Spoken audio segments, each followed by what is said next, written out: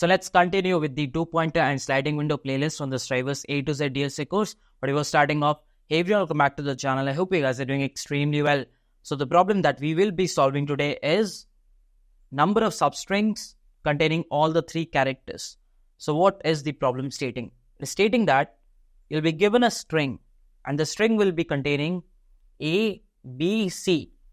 Nothing apart from it. Only these 3 characters. Now your task is to figure out the number of substrings. Now what is a substring? Any consecutive portion of the string which has all the 3 characters. 3 characters means A, B and C. For an example, if I pick up this particular substring BBA, it has 2 characters B and A, but it doesn't has the third, which is the character C. So this cannot be considered. For an example, if I pick up this substring which is BBAC, this can be considered because it has A, B, C in it. So I'll have to figure out the total number of substrings. Substring, obviously not. This is the second, no, no, yes. This is the first substring. So I have 1. This is also possible and this is also possible. So I have 3 substrings, correct? Okay. After that, I have this one, not possible, this one, not possible, this one, possible, this one, possible, this one, possible. So I again have 3, 3 plus 3, 6, okay. This one, no, this one, no, this one, yes, this one, yes. Another 2, 6 plus 2, 8. This one, no, this one, no, this one, yes, because it has all the 3 characters. So 1, 8 plus 1, 9. So the answer will be 9. And this is what you will have to return. So again, what is the extreme naive solution that you can think of? I just did it. Try out all the substrings. Can I do it? Very simple. I'll be standing at here and then I'll be expanding, expanding, expanding, expanding. I'll keep a count of the number of characters. So what I can do is, I can straight away start I equal to 0 and I can go ahead till n. You know how to iterate on all the substrings. We already have done it so many times. J will be from I to n, standard. And we have to keep a track of all the scene characters. Maybe what I can do is, I can keep a hash array of size 3 because we only have A, B and C. And I can assign it initially to be 0. So what I'll do is, hash of S of J, you can subtract the smaller a from it. So that A resembles to 0, B resembles to 1, C resembles to 2, right? And what you can do is, maybe you can just mark it as 1. Quite simple. That means you have seen that particular character. Once this is done, can I write, hey listen, if hash of 0 plus hash of 1 plus hash of 2, if that's equivalent to 3, which means all the 3 characters are there. And if that is the case, this can be added to my answer because this is definitely a substring. This is definitely a substring. Can I say this? And eventually I can end the for loop and the count will be 0. Can I return this? Yes, I can return this. Or you can print it, whatever you wish to. What will be the time complexity? Can I say that the time complexity will be VGO of n square, because like near about n square, if not exact, near about n square. And what about the space complexity? I'm using a hash array, but that is of size 3. That's as good as VGO of 1. So this will be the time complexity. Can I optimize the brute force? Yes, I can. Not by a significant margin.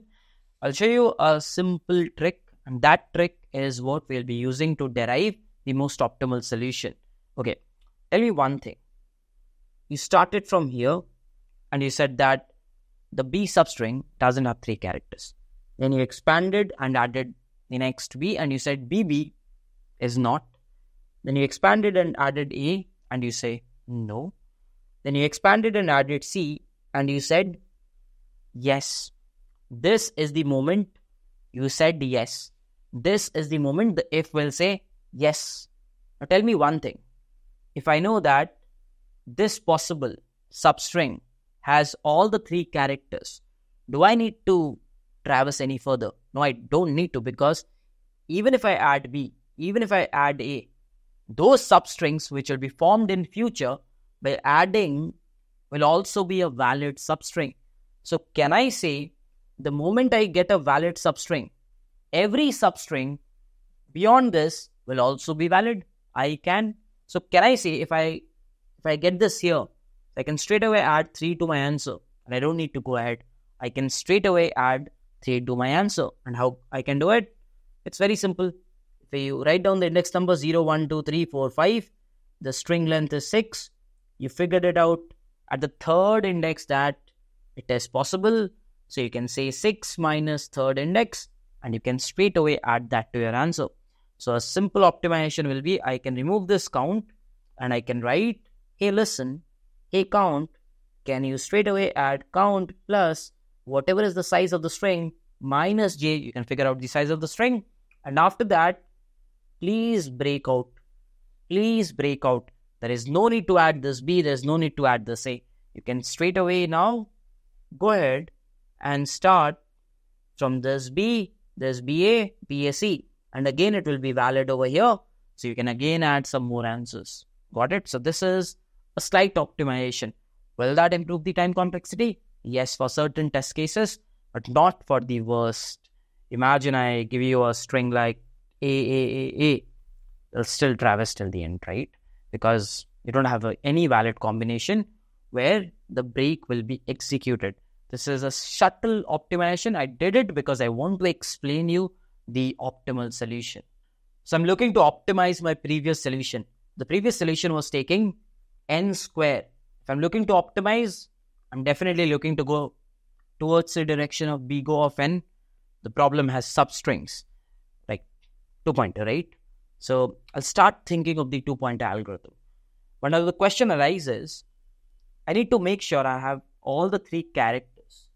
So I need to make sure that I get a window which has all the 3 characters, right? That's how I have to think for sliding window, okay?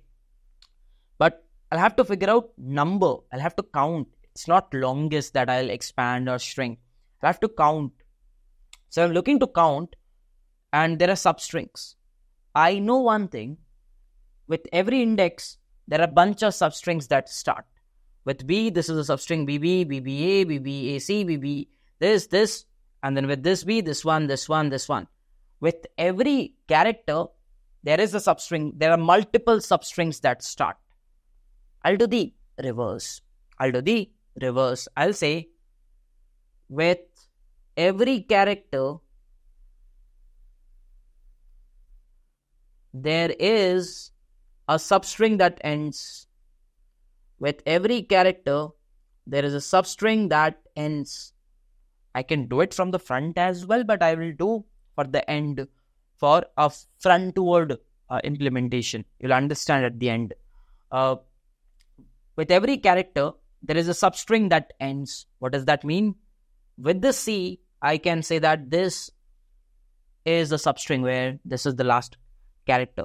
This is a substring where C is the last character. This is a substring where C is the last character. This is a substring where C is the last character. Okay. So I know how to access every substring that ends at any given character. Okay.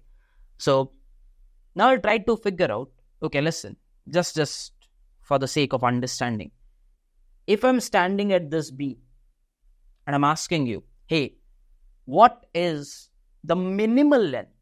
What is the minimal length of the substring that has all the 3 characters? You will be like, this one. Again, please keep it in mind that you should be ending at this B. So you cannot take anything beyond this. You have to look before it. So I'm very sure that this particular substring has all the 3 characters. And this is the minimum window we can have. If we can have this minimum window, can I say this is one substring, right? How many more substrings can I have? I cannot add in the front because I'm just looking for substrings that end at this B, So I cannot add it in the front, but I can add in the back. I already have one. I can still expand it. The same logic that we did in the brute force, the optimization. I can do an expansion.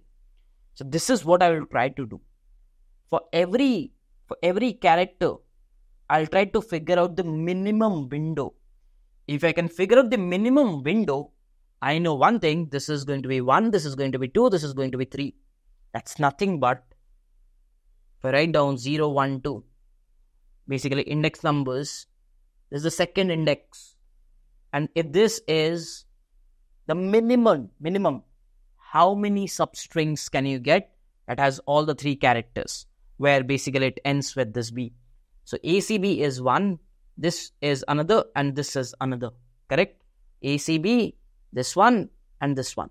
So I have 3, which is nothing but index plus 1, 2 plus 1, 3, correct? Let's try to expand this logic and let's see how I can figure it out. I'll tell you, no way. As of now, just understand what's my thought process. So what I will do is, I'll straight away take a hash map and I'll keep ABC equal to -1, -1 equal to -1. Perfect. And I'll start iterating. I'll write down the indexes as well, 0, 1, 2, 3, 4, 5. You'll understand, don't worry. Let's start iterating. Add the character B. First thing we'll do is, you'll update this. And you'll say this is, the character B was last seen, this is very important, was last seen at the index 0. Perfect. Now tell me one thing. For B, if this is the last index, I'll have to look on the left, right, to get a valid window. And I don't see it because I don't have a A, I don't have a C. So I don't see it. Not an issue. We will straightforward go to the next one. I again have a B. I just do one thing. I'll update this to index 1. But do I see A and C? No, it's still -1. So thereby 3 characters are not possible. Let's move ahead. That's an A. Update A to index 2.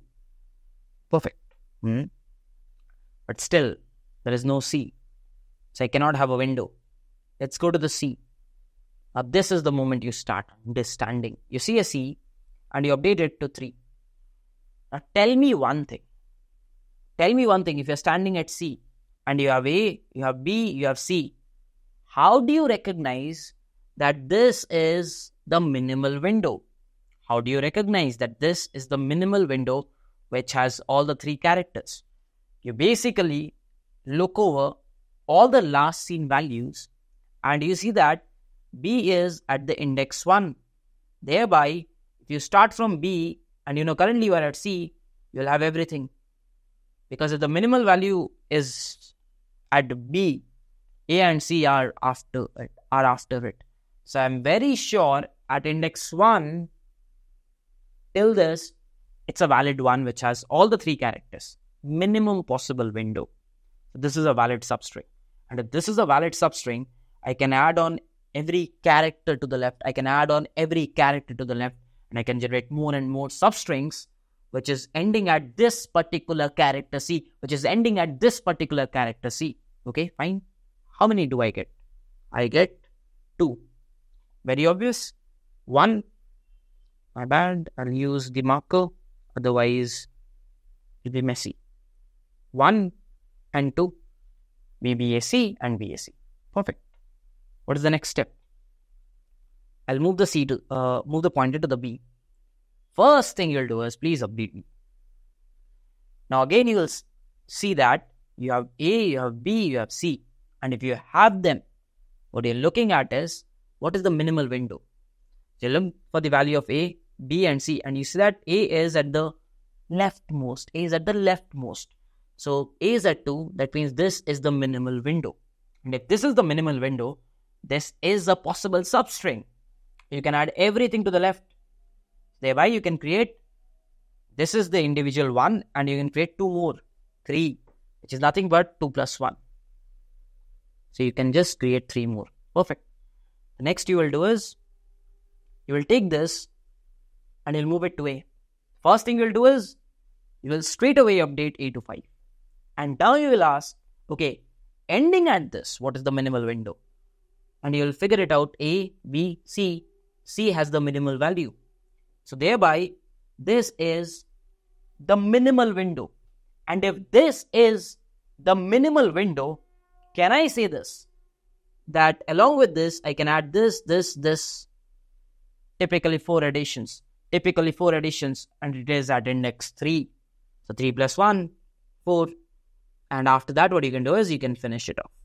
And that is over. So if you add it up, you'll get 9.